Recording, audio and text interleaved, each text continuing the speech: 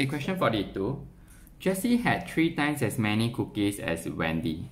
So after Jessie bought 26 cookies and Wendy bought 62 cookies, they had an equal number of cookies. So how many cookies did Wendy have in the end?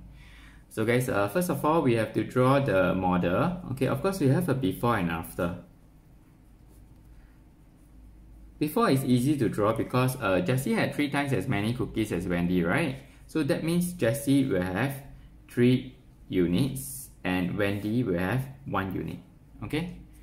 That's basically what we do. When we say you have 3 times as many, okay, it means that Jessie has 3 units and Wendy has only 1 unit. So we can draw it now. So it goes like this. 3 units and Wendy has only 1 unit. Right? So now after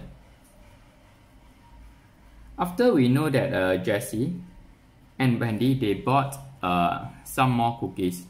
So for Jessie, right, now she would have more than 3 units. Okay, so how many more did she buy?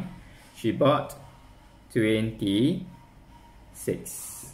Okay, and for Wendy,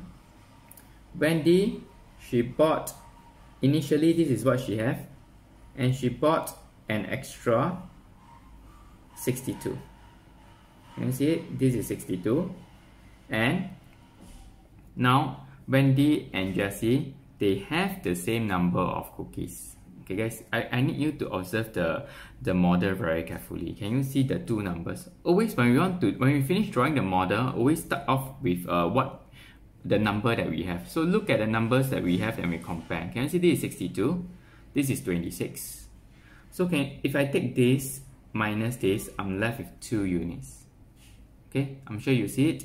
So 2 units, which is down here. Okay, if you can't really see, I can highlight for you. This 2 units down here, isn't it 62 minus 26? Okay, so 2 units will be 62 minus 26. I will have 36. So 1 unit will be 36 divided by 2, 18. Okay, so how many cookies did Wendy have at the end? So Wendy will have 1 unit plus 62. Okay, so it will be 18 plus 62.